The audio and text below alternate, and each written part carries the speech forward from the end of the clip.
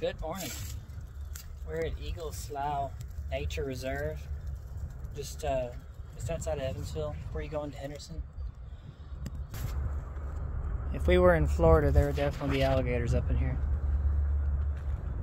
It's in the bottomlands where it floods a lot when the river gets up. It's right beside the river, right by Ellis Racetrack.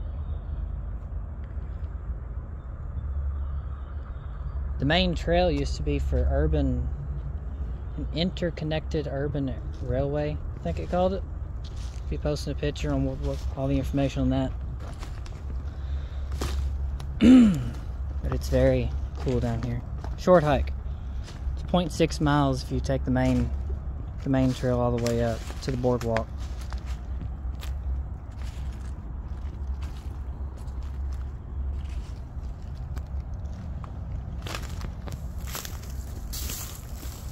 And a very questionable boardwalk that we're walking on now.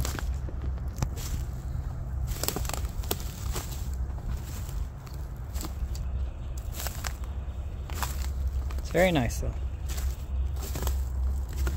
Very nice.